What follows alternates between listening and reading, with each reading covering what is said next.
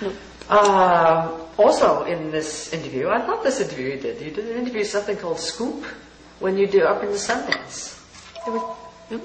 There were two. Was it Scoop? One was a kid and one was an older. Which one was this? Scoop was the lady at Sundance. That's right. Okay, yeah, the questions seem a little bit older. We should wait till the machine checks. God said, will we hear your voice? Saying, no. It'll be silent. Dialed. Yeah. We're not in right now. We're all in right now. Lucy should answer the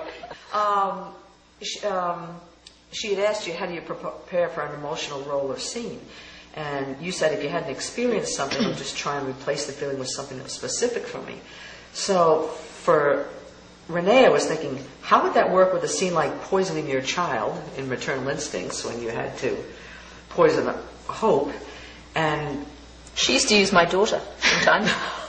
What? Do you remember sometimes you would substitute, not that you would poison my daughter, but when we were talking about Solon or something. It seems familiar, so probably. You would kind of use... because I think I changed the words on when it was over my shoulder. In that, in the musical Bittersweet. Yeah, you're right. Her blood is on your hands. Yeah, you did. It gives me chills now. Yeah. Oh. Yeah, it gives me chills now. And also because I know you so well, and I guess there is that sense of you're being a mother and the daughter, and it would be her, you know what I mean? That I'm sure I would relate to it, to being Daisy. Mm-hmm. That's awful. But yes, substitution's a big part of it. Yeah, definitely. And then the part that hopped into my head when I was thinking about, in terms of Lucy, was walling up a child. What part of you... When did that happen? In the debt. You're walling up little Ming. It was a big deal, wasn't it? That was an amazing episode. I don't think people know what out there television that we produced. But what I remember as a child seeing, there was some horror movie about people being walled up in this house. And me just being obsessed with, I'd watch horror movies all the time. You did? Yeah. I thought I was the only one that did. You used to... Really? No. Oh, born so and raised funny. on them. I was so relieved that we were Catholics because, you know, all the vampires. That I would know what to do. I had no idea. And also having older brothers who would do extremely mean things to us all the time. I think I somehow learned, was very sensitive to the victor mentality. Wow. And then probably turning around and being mean to my little brother. You know, it's a power thing you've lost. But being very low status and sometimes being high status. So I think, there was some quite sort of dog-eat-dog moments in my childhood. Now that I think about it, that look on Zena's face when she was walling up the child, when you said, like the older brother getting one over on the kid sister, you're right, that's what it looked like, a sense of victory. It wasn't a sense of cruelty. It was a sense of victory. Wow. And I wouldn't have thought of that at the time. That what it was reminding me of. It's horrible. But I think any of us who are sensitive or did have bad experiences as children have a lot to play with emotionally. You've got a lot hidden down there. So it makes acting so interesting, though, isn't it? That you can have those opportunities, you know? I mean, it's a dark place to wall up. Right. A lot of people don't want to go there, though. Yeah. You know? Whereas I think actors cannot help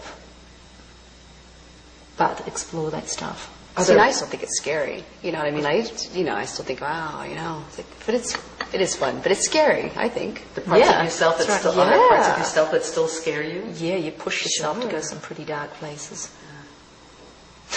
This cat is just like my cat. Well, she's from New Zealand too. You look like Tigger. You were like my first cat. Kio Or. Her name is Kio Or. Oh, not the cat you have now. This cat. No, my first cat. Well, but he was thinner. Your cat's fat, man. Is she great? She's not pregnant, is she? No. She's just took care of that. Come on, hey, puss. Kia ora. Kia ora. Kia ora. Does she jump up? She has slightly sort of sad eyes. She's like a sort of heavy full of jump. Look at the size of that. Hello. Look a bit like my cat too, girl. Is it really? But the exact colouring. Isn't that funny? You know, she adopted me, and she's from Rotorua. And my mom went over there on a little tour, and she jumped in my mom's car, and then she brought her back to Auckland. You know. We just adopted a cat too, from Louisiana. Oh, I've Australia. What's that? What do you mean? That's so funny. Yeah, we just fell in love with this little stray cat, only a year old, little male. That is Got him hilarious. Neutered and Isn't that brought funny? him home. You brought one back from Louisiana, and I brought one back from New Zealand. That's so cool. Beautiful, huh? Okay. Back to the convention. There were so many interesting things going on up there. When asked at the convention about any spats the two of you had during filming, Lucy joked, well, the sex was sporadic. After the audience died down.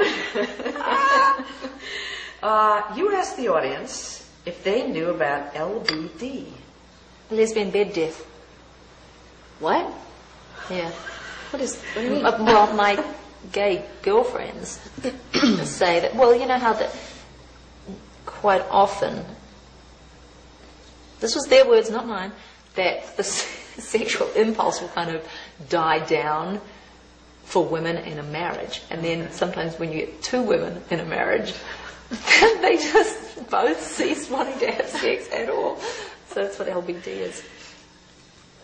So did that come up at the convention? No. I made a joke about it, and half the audience went, like they got it.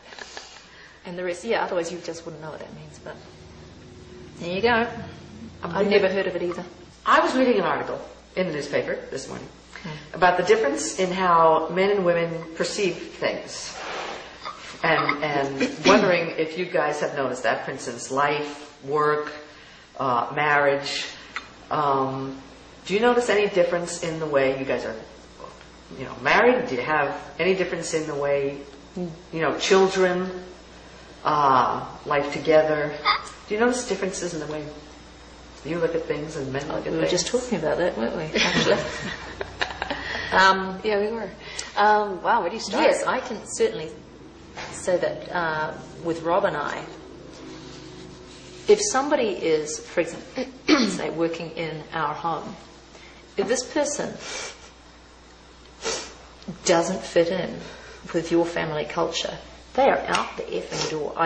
Doesn't matter how great their skills are. If they are making this, my harmonious retreat, a battleground, or in any way, interfering with my man, they're gone. Whereas Rob so values somebody's skills that he's ready to put up with any amount of painful relationship in order to use this, use his skills and pay them for those skills. Yeah. But to me, home, because he goes to work every day, I suppose, that a man regards a house a little differently. I don't know.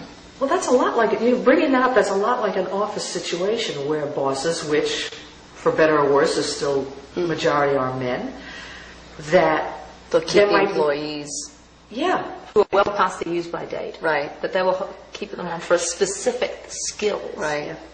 But it's different in your never home. mind the emotional, the baggage they carry with them. Right. Whereas we're connected to everything emotionally, and and you perceive this tension in the house, you've got to get rid of it. Sure. Yeah. Yeah. Or office or whatever. Yeah. I don't keep people around who are painful to me.